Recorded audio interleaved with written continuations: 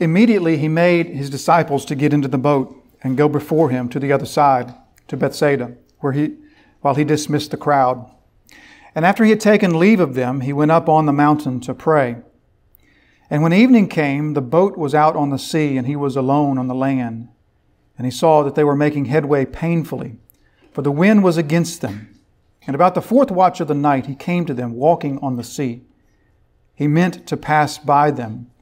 But when they saw him walking on the sea, they thought it was a ghost and cried out, for they all saw him and were terrified. But immediately he spoke to them and said, "Take heart, I am. Do not be afraid." And he got into the boat with them, and the wind ceased, and they were utterly astounded, for they did not understand about the loaves, but their hearts were hardened. So, as we began the story last week, we spent all of last Sunday just endeavoring to understand the main point that we're confronted with in the passage. We saw that the story is far more than just a story of Jesus rescuing his poor disciples trapped in another storm yet again, and doing this with such flair and dramatic fashion by walking to them on the water. Instead, this is a story that is far more than just the rescue of the disciples. This is a story, as we said last week, of the first theophany, the first great theophany of Mark's gospel. This theophany, this declaration, a proclamation, a revealing of God, this showing of Jesus, of himself, of his deity. Jesus has shown himself from the beginning, from the time of his baptism, and the dove comes down, the voice from heaven. All of that is declared who Jesus is. But this is this theophany, this particular moment in time in which Jesus shows himself in a particular fashion to a particular group of people, and he shows himself as the great I am. As we saw last week, he does this in a number of ways, 3 ways in particular. As his disciples are out in this storm at Jesus' command, they did not want to leave. They wanted to stay there with Jesus because they had gotten caught up in the euphoria of the crowd, this crowd that was now clamoring, as we saw from John chapter 6, clamoring for Jesus to now take the political throne. And indeed, they were going to make him king by force. What a crazy thing to think of, making someone your ruler against their will.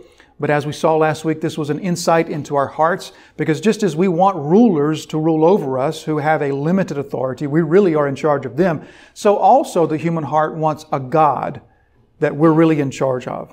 We have no problem worshiping a God that has power and authority and tells us what to do, and we offer to him obedience, but we like for that to go only so far. We like to be the one in the end that's calling the shots, making God in our own image, saying to God, this far and no more. And so in the same way, they take Jesus to make him king by force, to say, we want to make you king, but we're really the ones who are doing this. But then as the crowd is caught up in this, and the disciples become caught up in the crazy euphoria of the crowd, Jesus commands them, get in the boat and go. But we don't want to, Jesus. We want to stay here with you. Get in the boat and leave. Leave now. And so Jesus makes them leave. He compels them to leave. And of course, they leave directly into the storm. Jesus then spends the night praying, and then the fourth watch of the night, what would equal our 3 a.m. to 6 a.m. During that time frame, Jesus then comes to them walking on the sea. And so as we saw last week, as he walks to them on the sea, he is fulfilling this motif, this prophecy from the Old Testament that shows again and again, it speaks of God treading on water and putting water under his feet. And so Jesus, in this powerful Old Testament image of the God who puts the waters under his feet, the waters that are throughout Scripture, from Genesis to Revelation, a metaphoric picture of the rule of evil in this world. Jesus puts that under his feet, walks to the disciples, and as he comes to the disciples, we see this enigmatic phrase that he meant to pass them by, or he wished to pass them by, or his purpose was to pass them by. And we saw that indeed connects in a very specific and solid way to this imagery, this phrase that we come across again and again in the Old Testament. When God wishes to reveal himself to his people, then oftentimes we see this same phrase that he passed them by. We looked at several of the theophanies in the Old Testament and saw this connection. And so Mark is using this phrase in a very specific way for his readers to connect together very specifically Jesus in this moment and God of the Old Testament who wishes to reveal himself to his people. So Jesus wishing to pass them by, or in essence to reveal himself to them as God, he then comes to the boat. They're afraid. They think he's a ghost. And he says to them, take heart, take courage. But he doesn't say, it is I, like our translations often offer to us. He said instead, I am, repeating himself. I am, taking us back to that great theophany of Exodus 3, in which we read those words, that time in the Hebrew, I am, or I am that I am. So Jesus specifically uses this phrase to speak to them. In essence, if we were to translate it literally and directly, we would say, Jesus said to them, stop fearing, stop your fearing, take heart, take courage. I am that I am. The great I am is here. Yahweh is here and is now getting in the boat with you. And so getting into the boat after this greatest of theophanies in Mark's gospel, he gets into the boat and the disciples, we are told, were afraid and they did not understand these things because they didn't understand the loaves because their hearts were hardened. They didn't understand the episode of the loaves where Jesus shows himself as the great shepherd. They didn't understand that because they were caught up in the euphoria of the crowd. They were caught up in this moment of redefining Jesus in their own terms, redefining him to be something more like themselves, something more like their liking, or to put it another way, something of a political leader who was here to not only deliver them from the oppression of the Herodians and the oppression of the Romans, but also to empower them. And they had likely visions of sitting on his right hand and sitting on his left hand, and visions of being in court with Jesus and sitting on the throne and having all sorts of power and authority. Being caught up in all of this, they failed to understand the loaves, and in such doing, their hearts were hardened. As we said last week, that means to us that misperceiving God, they then react to God wrongly. Understanding him wrongly, they react wrongly. Just as they react wrongly to Jesus, they are terrified of him because they have, at least for the time being, now misunderstood him. They have remade him, so to speak, in their own image.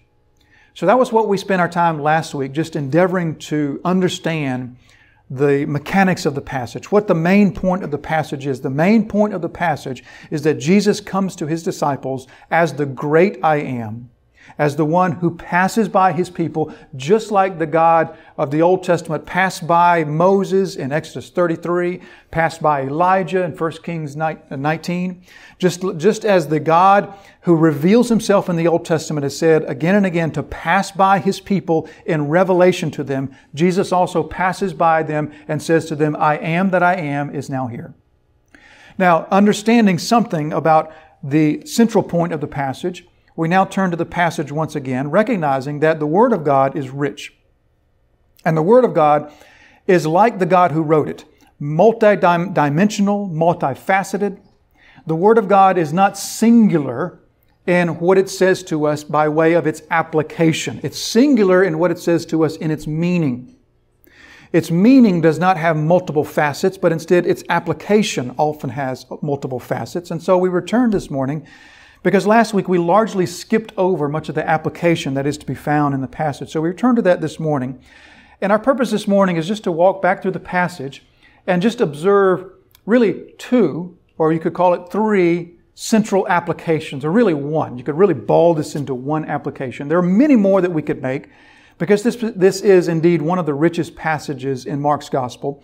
So having the ability to make many applications, we'll limit ourselves this morning to really one, or you could call it three, but one central application that we want to look to this morning. We want to turn our thoughts back this morning to this episode on the water, and in turning our thoughts back to the episode on this water, we just want to begin by recognizing that the disciples, this is almost goes without saying, but we should begin by saying this, that the disciples were experiencing on this night on the water, they were experiencing something that we could call intense affliction. An intense affliction. We know what affliction means. We know what intense means. When we put those together, we recognize the fact that we suffer affliction often in our lives, suffering, trials, tribulations. But sometimes those afflictions are slow and long-lasting, and sometimes they're intense. Sometimes we experience afflictions that might be sharp and pronounced for a period of 1 or 2 or 3 days, and then they pass. Sometimes we might experience afflictions that last for years.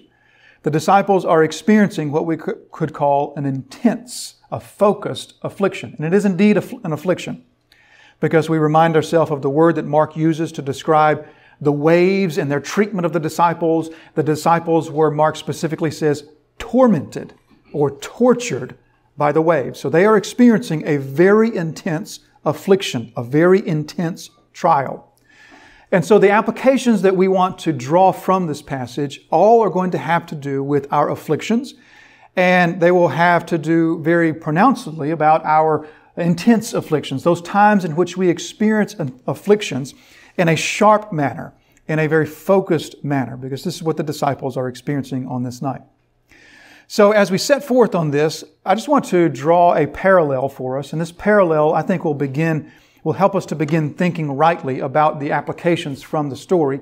And it's the parallel that we find from another story in Scripture that finds a story brought to us of another storm, of a different boat, of a different body of water, of a different time period, but also of a child of God who finds himself in a crisis on the sea, in a storm, for different reasons, but it's a storm, it's on a boat, and that too is a story that comes to us with many parallels, and I'm of course speaking of the story of Jonah. The story of Jonah is the story of a child of God, not just a child of God, but a specifically selected child of God who was raised up and equipped for a specific role, for a specific job, and that's to be prophet. He was a prophet. So he wasn't just a child of God, he was a child of God anointed as the prophet of God. And we know the story, how Jonah is told to go to the Ninevites, and in his hatred for the ethnicity of the Ninevites, the enemy of God's people, he instead goes the other way, and he goes to Tarshish, gets on this boat, going the other direction, and then the storm comes. So many parallels. Storm on the sea. The storm is of God's doing. It's a boat. It's a child of God on the boat. There's danger. Somebody's going to die, or somebody's in danger of dying. But then there's one important contrast that will help us, I think, to begin refining the applications of this story. Because as Jonah, once they woke him up, once he was awake, and he then comes up onto the deck, as Jonah could look out on the waves and see this storm that is battering the boat in which he is now in, he could look out upon those waves and he could say, this storm is here because of my disobedience. I am in this storm, and not only me, but also the sailors on this boat, we are in this storm because I blatantly disobeyed the Lord. In fact, he admits as much when he comes up onto the deck, and he even says to them, throw me in the sea. Chapter 1 and verse 12, throw me in the sea, and the sea will quiet because it is of me. It is because of me that this great tempest has come upon us all. And then they, of course, throw him in the sea, and just as he said, the sea calms, the storm calms. Because God has sent the storm as a result of his disobedience. And he knows that. He recognizes that. So the contrast that we face is that the disciples cannot look out upon this storm of these waves and the sea spray and the wind and the rain. They cannot look out upon this storm and say, as Jonah said, that we are in this storm because we didn't listen to God. Oh, if we had just listened to God, we wouldn't be here. If we had just obeyed, if we just weren't so hard-headed, then we wouldn't be here. I wish that I could go back and do this over and I would listen to God and I would obey Him, and then I wouldn't be in this mess that I'm in right now. Probably many of us can relate to episodes in our life in which we could say something very similar to that. I'm in this mess because I failed to obey, because I knew this was wrong and I did it anyway, and it has resulted in this crisis of my life, this affliction of my life. Many of us could probably say that. The disciples couldn't. Because they are in this storm specifically because they did obey. Jesus sent them into the storm. Now, they went, at least unwillingly at first. Jesus had to compel them to go, but they went nonetheless.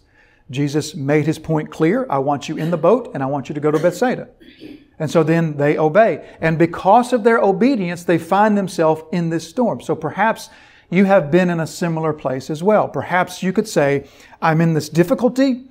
I am confronting this conflict in my life. This unpleasant thing is happening in my life because of my obedience to God. God has asked this of me. God's Word teaches me this thing, and so I have done this thing, or I have refrained from doing this other thing, and things would have been easier if I'd done this.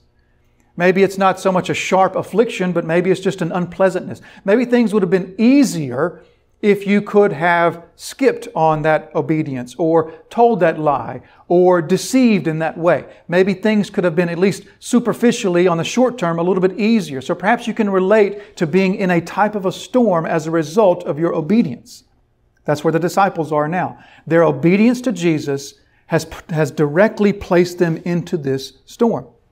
Now, as I reflect on the times of affliction and trials in my life, you probably are not unlike me. As I think through the trials of my life, I can think of times in which I was in periods of crisis or periods of distress because of disobedience.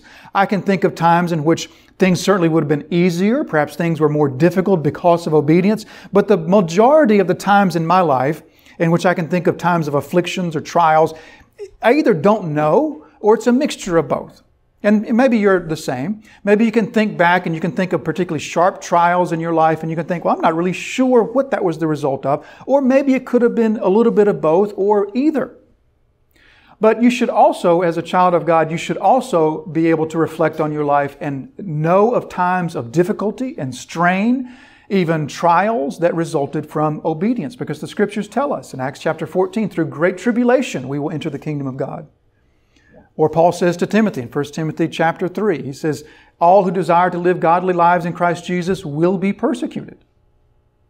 So, as children of God, we should have understandings, recollections in our memories of experiences in our life in which at the very least life could have been on the short term easier, more pleasant, less unpleasant, had we not been quite so diligent with obedience. Well, if we take that and we ratchet it up a few levels, then that's the disciples on the boat in this evening. They are in this storm because they have obeyed the direct command of Jesus.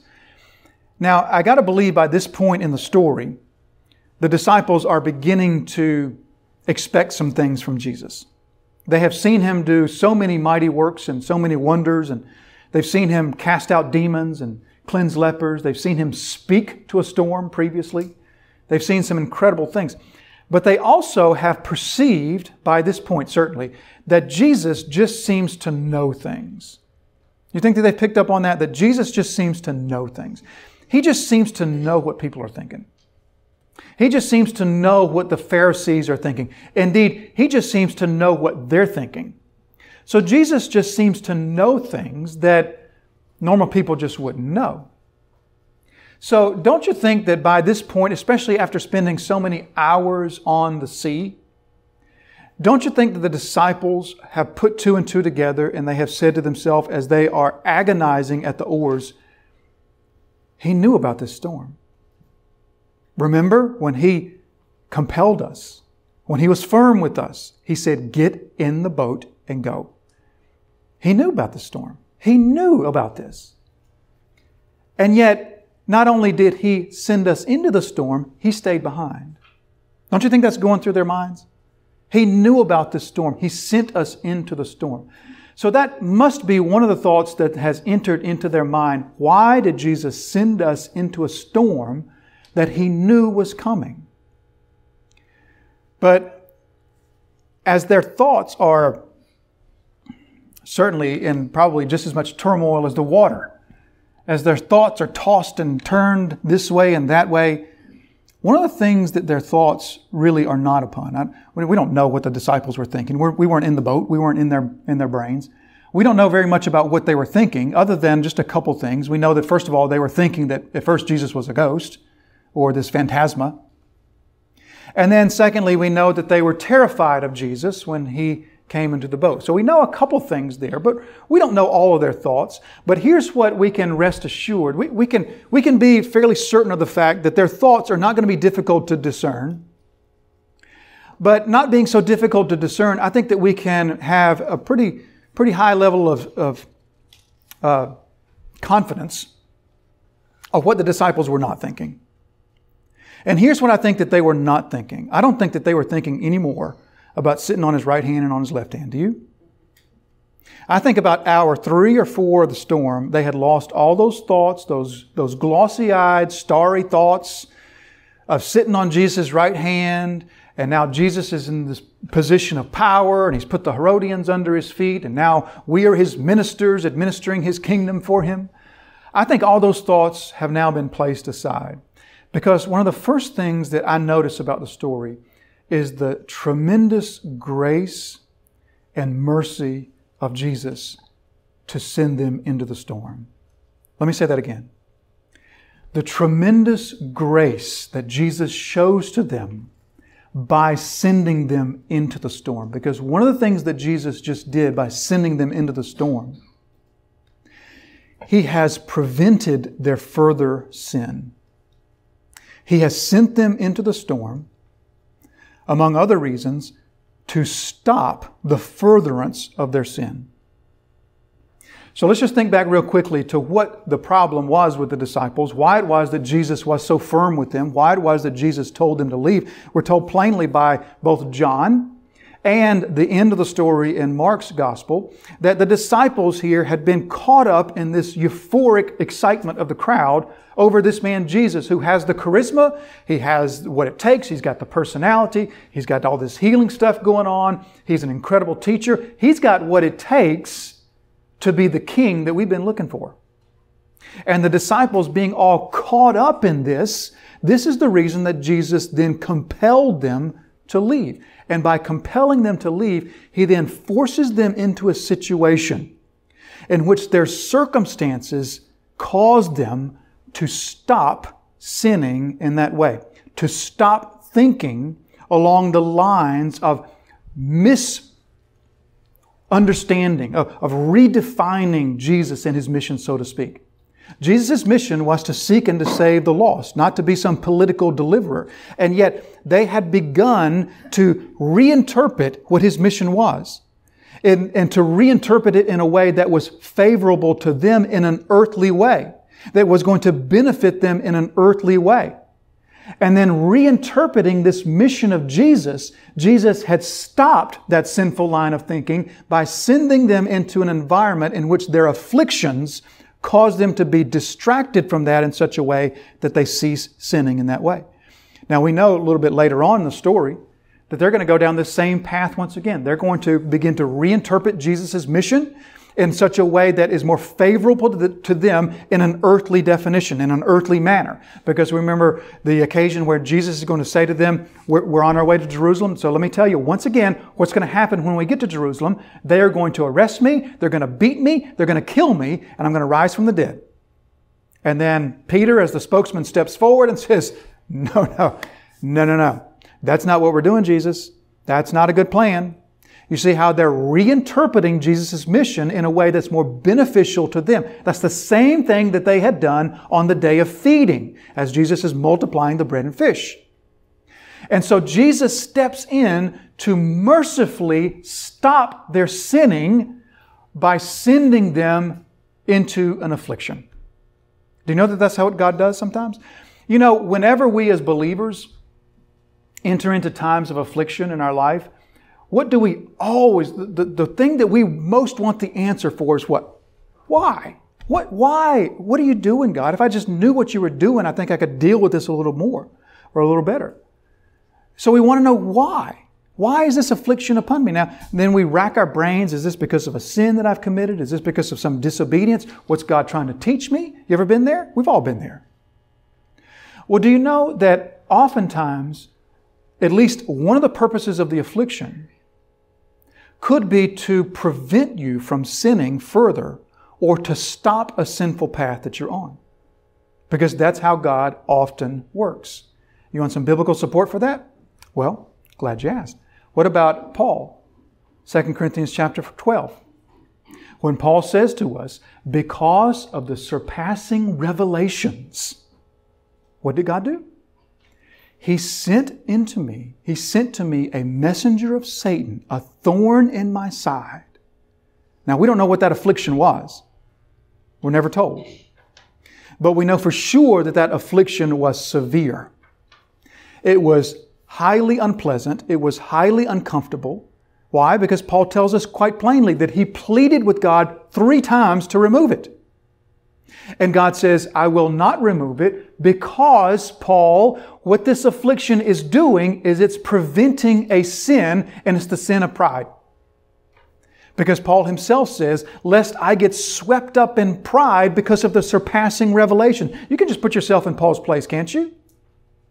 As Paul is teaching and he's revealing to these new churches, these new Christians, and God is pouring into Paul's spirit such revelations as we read in Ephesians 1, 2, and 3, Colossians 2 that we read earlier, Romans 7, 8, 9, 10. All these surpassing revelations. Can't you just hear the people clamoring, Paul, you are amazing. How do you know these things? God has revealed to you such incredible things. And can't you imagine even the most humble person, after hearing that and hearing that and hearing that, he hears it in Corinth, he hears it over in Galatia, he hears it over in the church in Athens, he hears it in Thessalonica, he hears it in Philippi, and after so many times of hearing it, can't you just see just the birth of pride, the swelling of pride? And Paul says, to prevent me from sinning in that way, God sent affliction to me. And the affliction served to negate the sin, or to block the sin, or to not allow the sin to begin to take place. Paul says that plainly. An affliction came, and the purpose of the affliction was to prevent me from sinning. God says to Paul, you know, Paul, my power is made perfect in weakness. I can use the weakest person on the globe. I can use the most broken, weak man that you can imagine. But here's what I don't use. I don't use prideful people. And I will not use you if pride begins to consume you. And so to prevent that, Paul, here is the grace of an affliction. You see it there? What about another example? What about the example of David? We see this from 1 Samuel chapter 27. 1 Samuel chapter 27, just the context of that story is this. We know the story.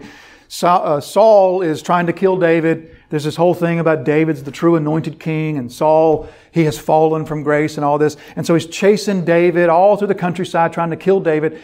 At the beginning of 1 Samuel chapter 27, David becomes discouraged. And what David said, this is all in your notes if you want to follow along. What David says to himself is, you know what? Saul's going to get me sooner or later. Sooner or later, Saul is going to catch up with me and he's going to kill me. So I might as well do what? Anybody know? I might as well go to the Philistines. Now, just a little reminder, the Philistines were the sworn enemies of God's people from the beginning of their existence to the end of their existence. And so David says, Saul's going to get me sooner or later. I may as well go to the Philistines.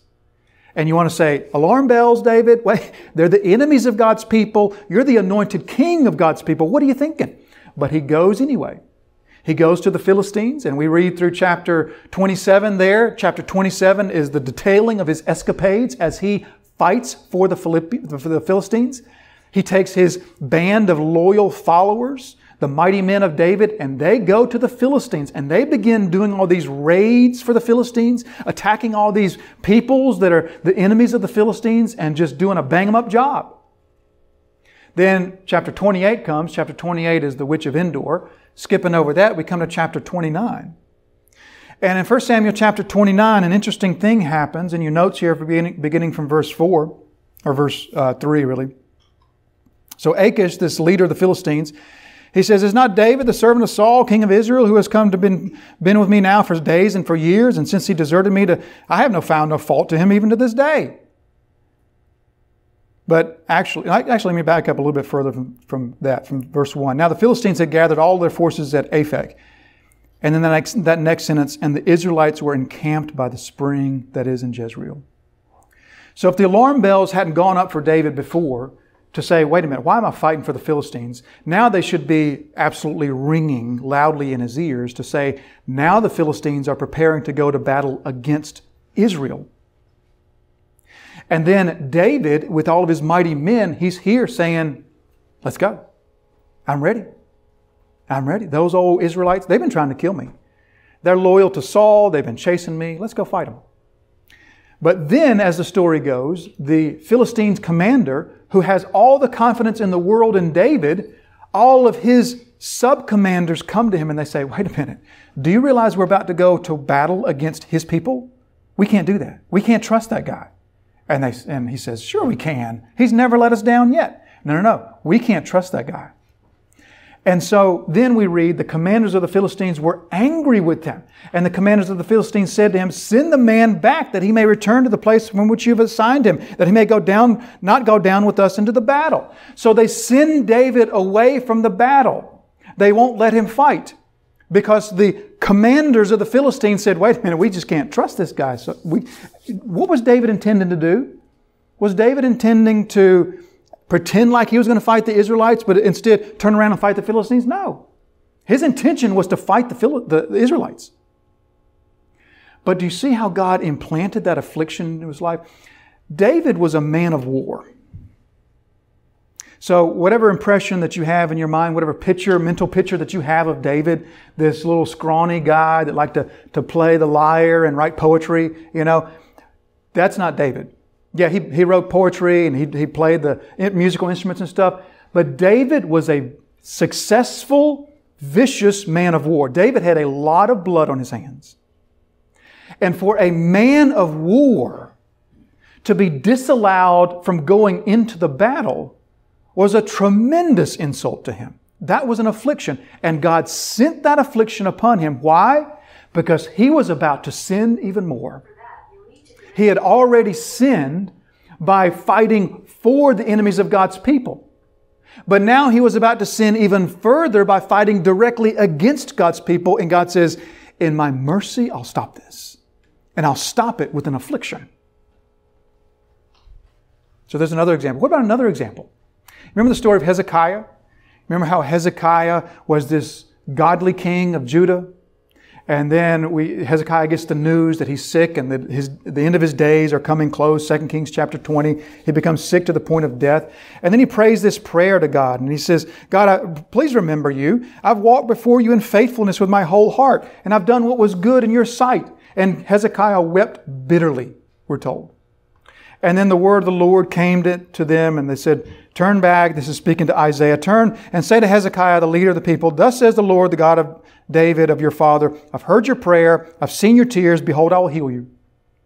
And so we know how God then gives Hezekiah 15 more years. Now flipping over to Isaiah chapter 39, the other part of that story is that during that 15 years, we know what happens. Hezekiah, these Babylonians come from Babylon.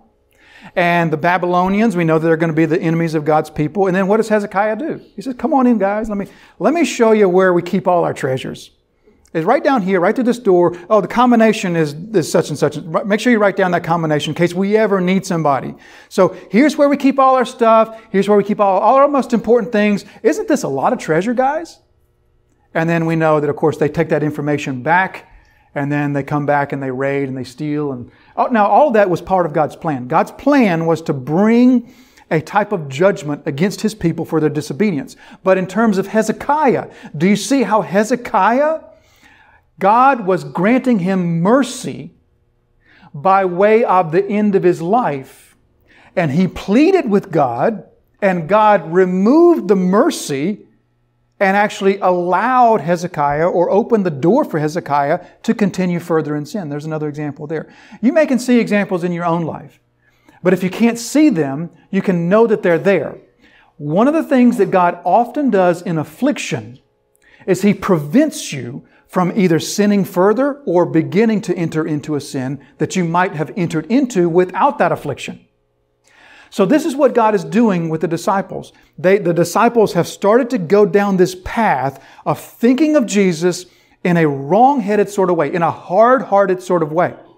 And Jesus is going to stop that, because one of the things the disciples cannot be contemplating on the water is, I wonder what color robes we're going to get. You think we're going to get purple robes or red robes? No. They're thinking about living through the night. So in His mercy, He sends this affliction upon them. Now, as this affliction comes to them, this intense period of 6, 8, 9 hours of intense affliction, what we're going to see in this are two of probably the most distasteful and disturbing things that also are the most common things that all Christians seem to manifest in times of affliction, particularly intense affliction. So just as a sort of a warning, the rest of the time this morning, we're going to be talking about things that we see in the disciples, but also you see in yourself. And they're not pretty. They are commonalities that every believer, when we experience times of affliction, these are things that we see in ourselves or battle against, and they're not pretty to look at. And the first thing that we see is that what seems to come to their thoughts, or certainly what comes to our thoughts in periods like this, has to be this. Don't you think they have to be thinking, where's Jesus? Why did He stay behind? They haven't forgotten the first storm. That was just a period of probably weeks ago. The first storm in which they were, in fact, that storm is presented to us as even more frightening and fearful than this storm. That was a storm that they gave up hope. They came to Jesus and said, we're about to die, Jesus. They had given up hope. We're not necessarily told that they've given up hope here, but we are told that they are tortured and tormented. Don't you think that they are thinking with every stroke of the oar, why is Jesus not with us? Why did He send us away without Him? He's never done that before. Is there another instance in which Jesus sent the disciples away like this? He sent them out in this period of ministry, but He has not sent them away into an affliction without Him. I think for certain, with every stroke of the oar, the disciples are saying, where is my Lord? Why is He not here? He spoke to the storm before. If He was here, He would speak to this storm. But He has left us here.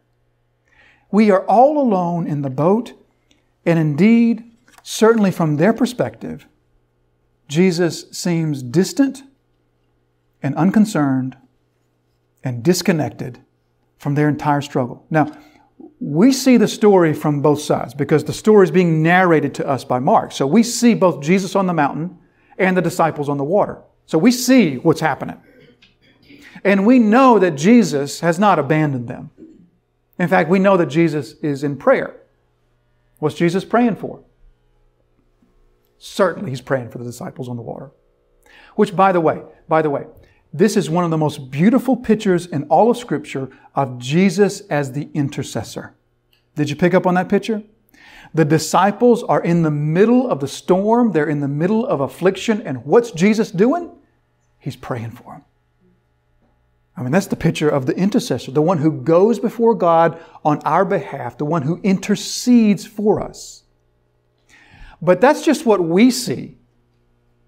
If we were in the boat, we wouldn't see that. If we were in the boat, all we would see are the waves and the sea spray, and we would feel the wind, and we would feel the rain on our face, and we would feel the desperation. We would feel the ache in the back, and we would feel the burn in our arms, and we would feel how we just don't think we can make it one more stroke.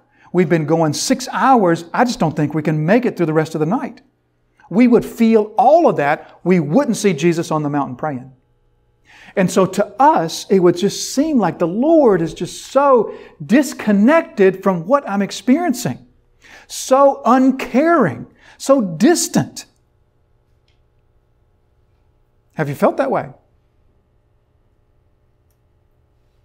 Now, most believers, when we experience times of affliction, we don't normally experience that. We aren't normally tempted to think in that way at first.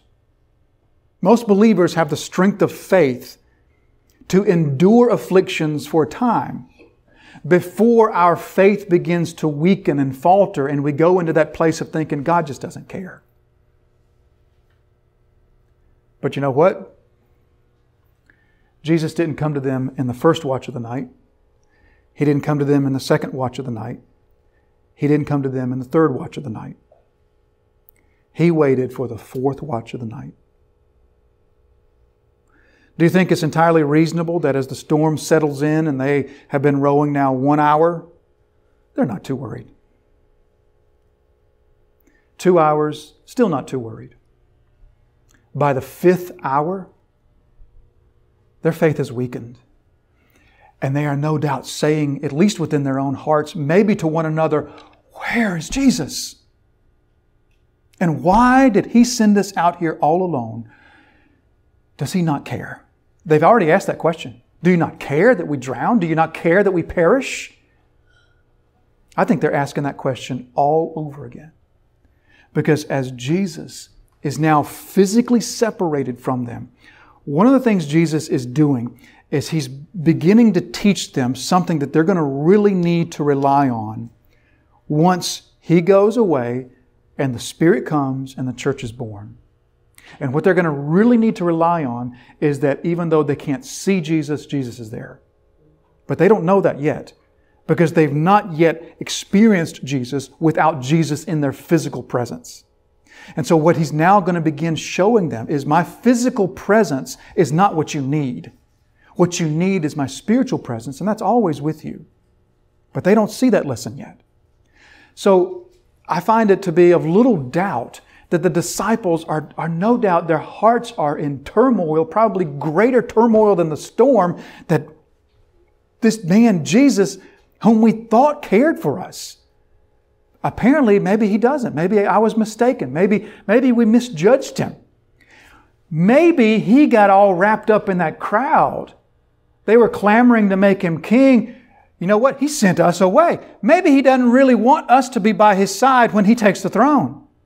Maybe He's made other plans for Himself. Maybe He's surrounded Himself with other disciples from that crowd that was earlier today. You think those thoughts are entering their minds?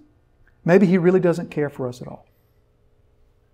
Because what is happening in this boat, you can see it plain as day, can't you? Jesus is, in a sense, hiding from them. He has intentionally separated Himself from them physically because He is seeking to, for a time, hide His face from His disciples.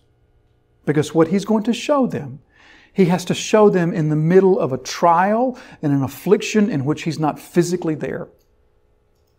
So, does God hide His face from believers? You know, there's disagreement among Christians on that. Some believers would take the stance that God never hides Himself from His children. And to see that, we would look at scriptures such as Hebrews 3 verse 15, I will never leave you, I will never forsake you, and many other places in which Scripture teaches us God will never forsake His people. And we know that to be true. And so many believers would say, you know, in times like this, in which it appears to us that God is not caring for us, that He's just not paying attention. It's not that He's really not paying attention. It just feels that way to us. Others would say, well, no, it's true that God never leaves us and never forsakes us, but also the Scriptures seem to show us that there are times in which God will withdraw not His presence from us, but withdraw what the Puritans would call His manifest presence. Meaning that although God never forsakes His people, there are times in which the manifest presence, the tangible the presence, the palpable presence of God seems to be hidden or withdrawn from us. And for that, we would look to some scriptures such as, for example, Isaiah 8 and verse 17, where we read the prophet saying this, I will wait for the Lord who is hiding His face from the house of Jacob, and I will hope in Him. So clearly Isaiah is a child of God. I will hope in Him, but Isaiah also says, I will wait for the one who's hiding His face right now. Now, if you want to follow that theme of God hiding His face, Psalm 44 and verse 24, why do you hide your face? Why do you forget our affliction and our oppression? Or Deuteronomy chapter 32, verse 20, or literally, I think maybe about a third of the Psalms, almost maybe 1 out of 3 Psalms, touches on the theme of God, where are you? So There are Christians who would say, well, God never withdraws His presence from a believer in any way, although it may feel like that to us. Other believers would say, true, God never leaves us, but He does withdraw His palpable, tangible presence. He does, in a sense, hide His manifest presence, as the Puritans would say. Now, whichever one of those you want to go with, it ultimately doesn't really make a difference, because either way, God is still doing the same thing. Okay? And what God is doing, the Scriptures show us that the believer will often go through times in which the presence of God is either hidden from us or seems to be hidden from us. Either way, God is behind this. And He is saying to us, in this time, in this period of time, there is a certain communion, there's a certain sweetness of presence that I want to pull away. Not because I'm mean, not because I don't love you, not because I'm angry with you, but because I love you.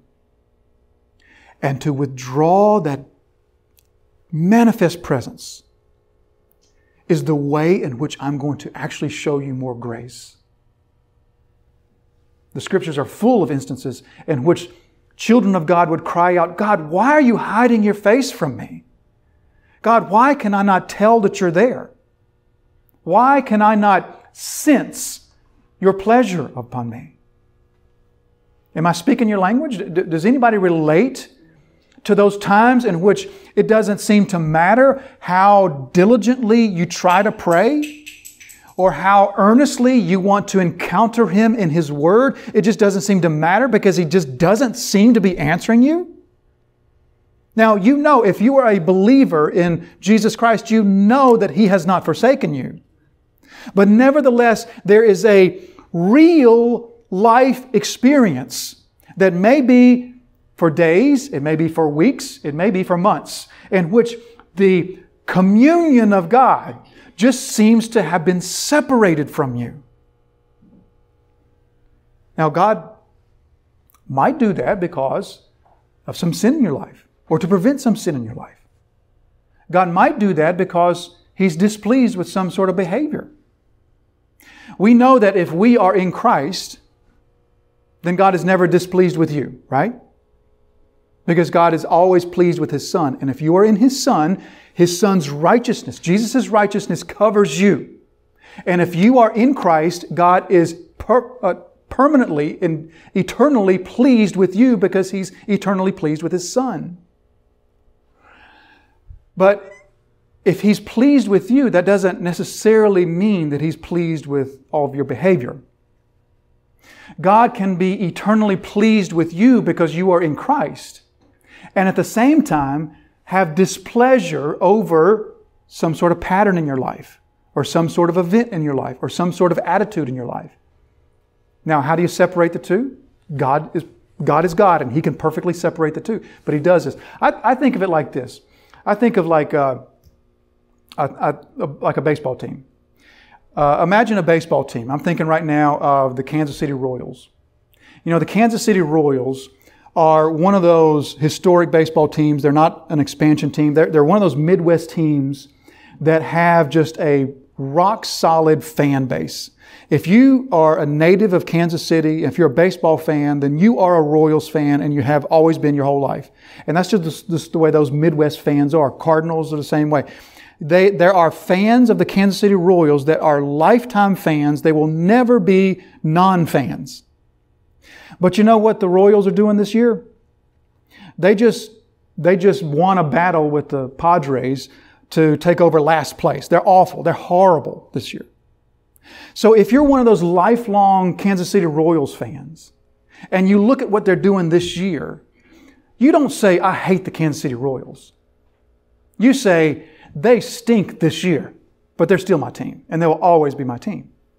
Now, I know that that's a very weak, watered-down illustration, but maybe that's the same idea that you can take over into how God sees you. If you are in Christ, He will never be against you, ever. If you are in Christ, everything, all of His actions are always for you. Nevertheless, there can still be times in which your behavior brings Him displeasure. Your attitudes bring Him displeasure. And He may address those in these periods of withdrawing this sweet communion type of presence with you. And so this is what the disciples are experiencing.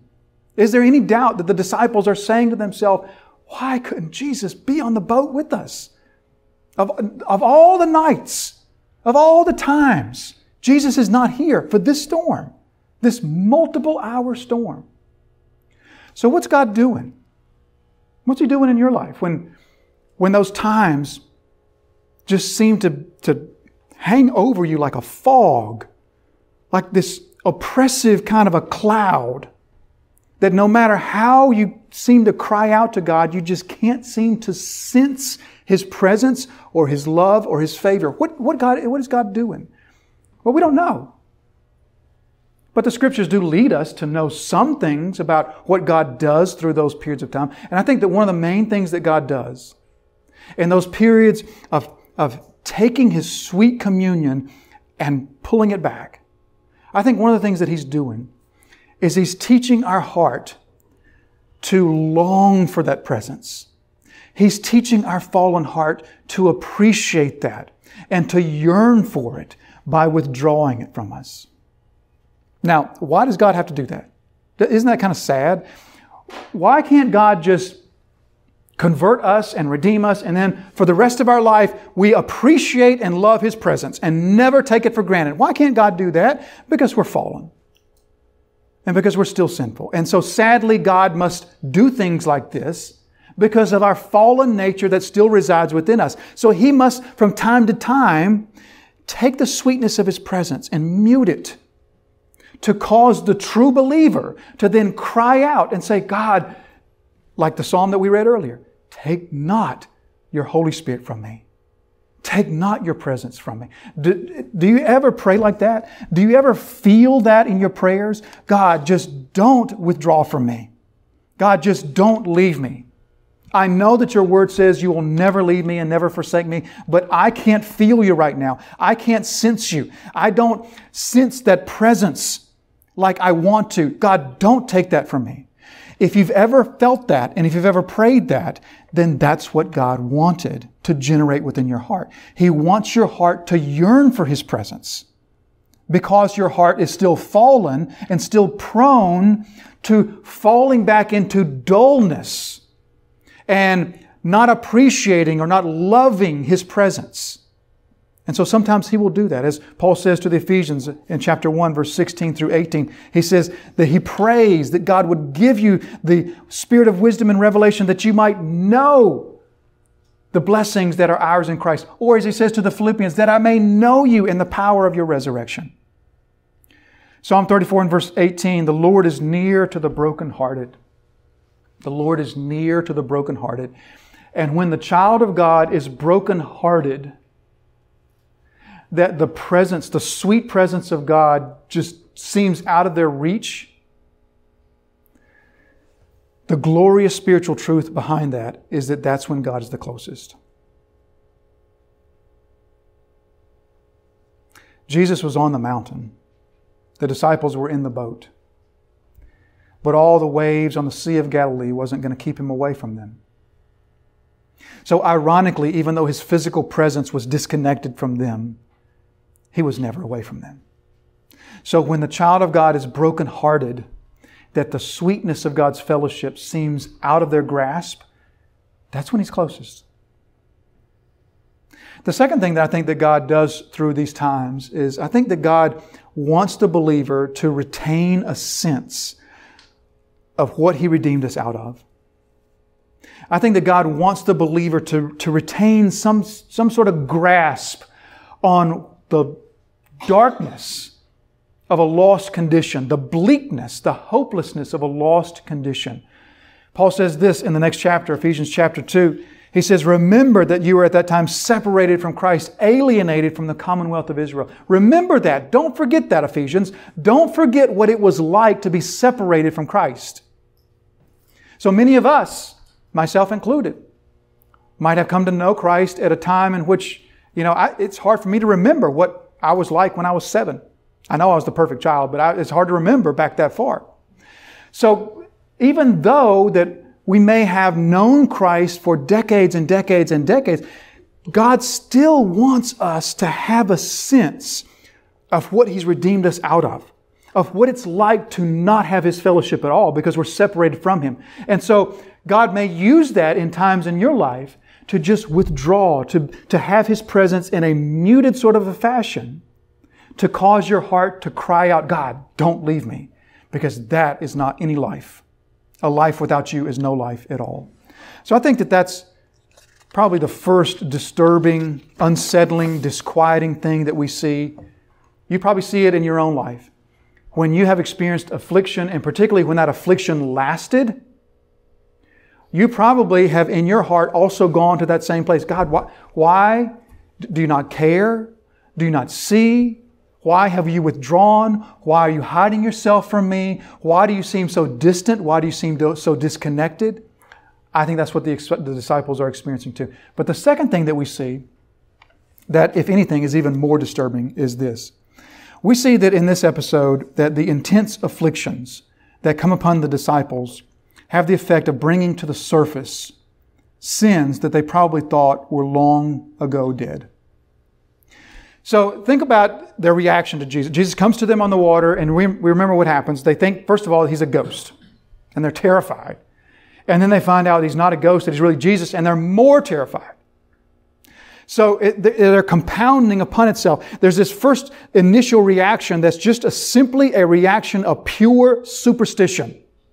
That somehow there is this ghost, this person come back from the dead, which, by the way, as believers in Jesus Christ, what do we have 1,000% certainty of? No one ever comes back from the dead. Never. That as believers in Jesus Christ, upon the authority of God's Word, I can say to you emphatically, nobody ever comes back from the dead. It doesn't work that way. So this idea that there's this ghost, somehow this spirit being used to be a person and now he's walking on that's just superstition. Or this idea that maybe it's some sort of a demon that's coming to get us. You see, the disciples lived in a superstitious world that, by the way, was no more superstitious than ours. We somehow think that because we're more sophisticated today and we walk around with smartphones and we've got Google and everything, that we're less superstitious. We are still, as a society, just as superstitious as people have ever been. But their superstition was out front. It was visible. It was open. And their superstition that was somehow down deep within their thoughts, it comes to rise.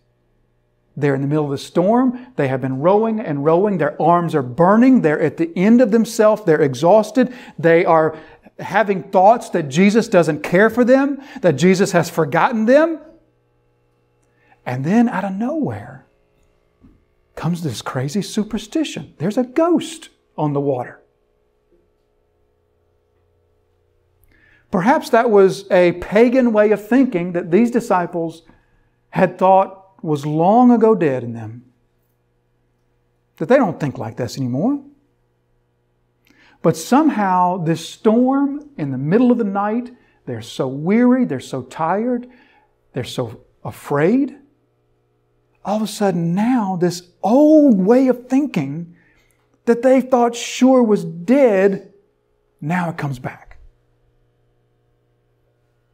Let me see if I can illustrate this for us. You ever experience the morning after a storm? And I don't mean the kind of storm like we had yesterday.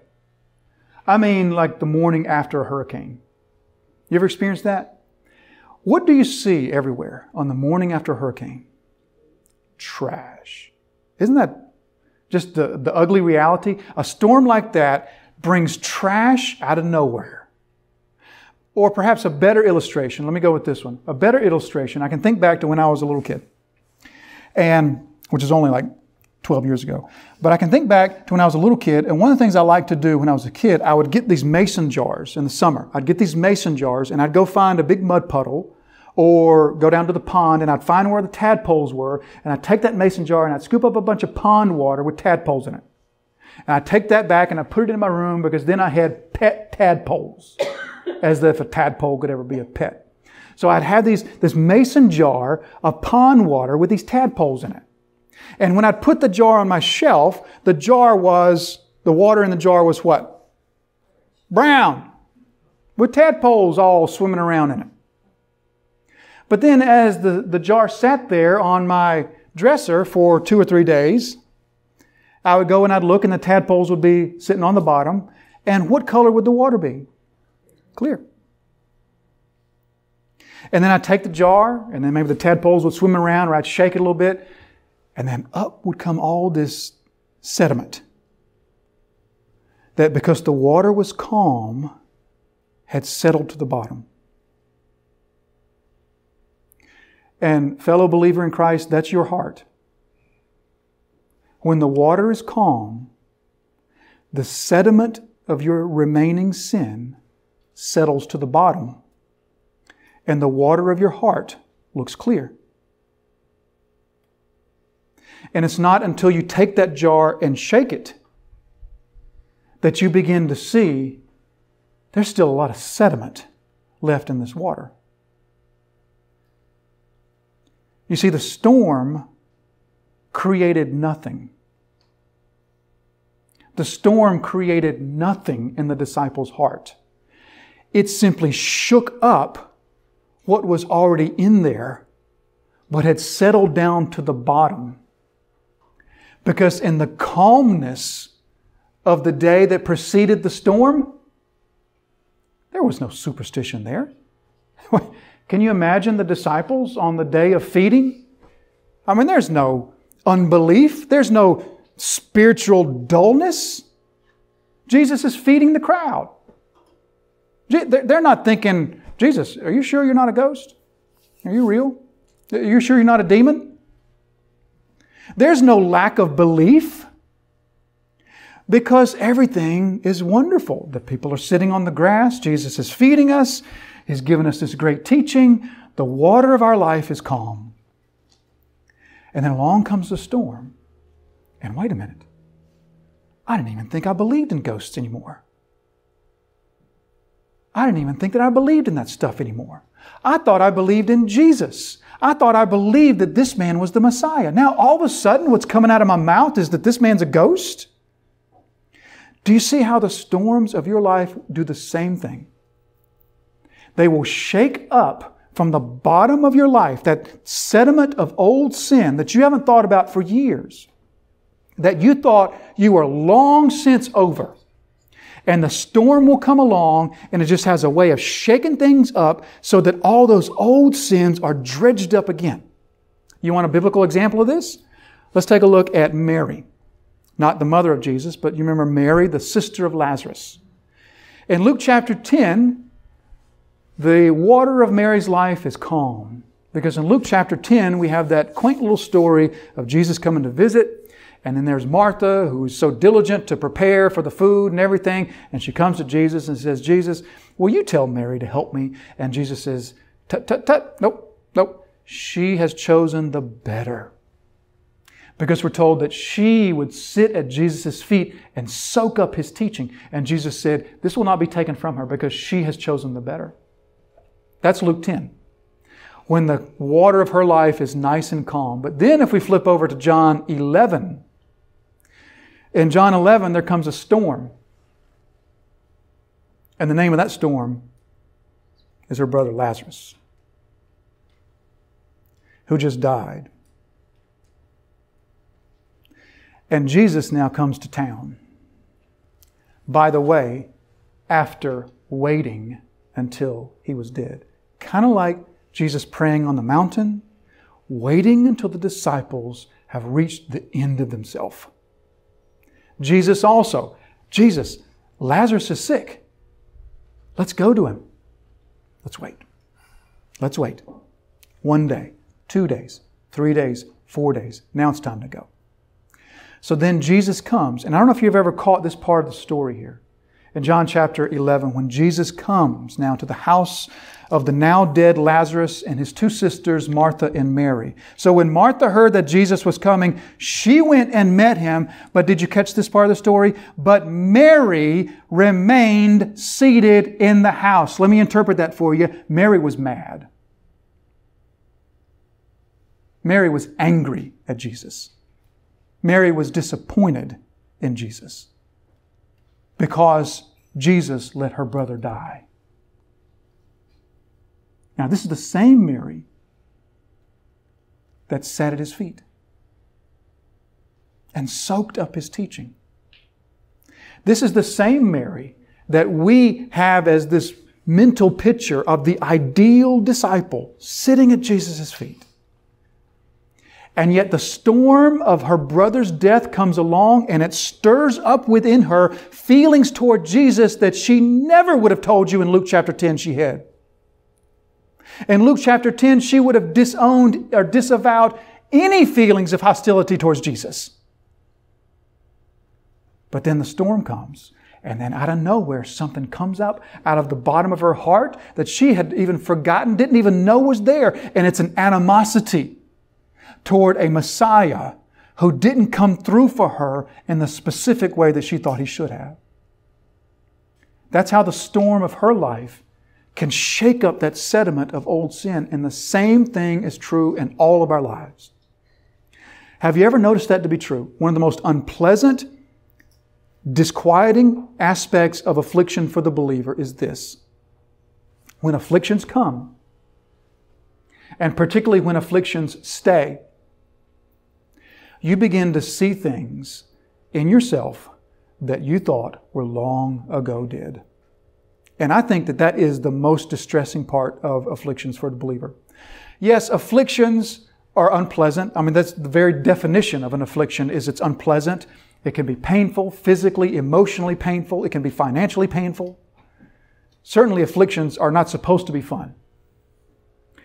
But I think that the most unpleasant part of afflictions for the true believer is afflictions show you the ugliest part of yourself.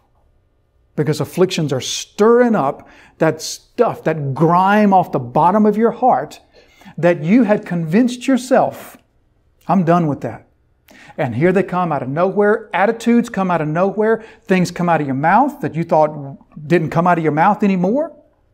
Or temptations now are enticing to you that were not enticing before. The temptation, I could just lie and I could make this easier on myself.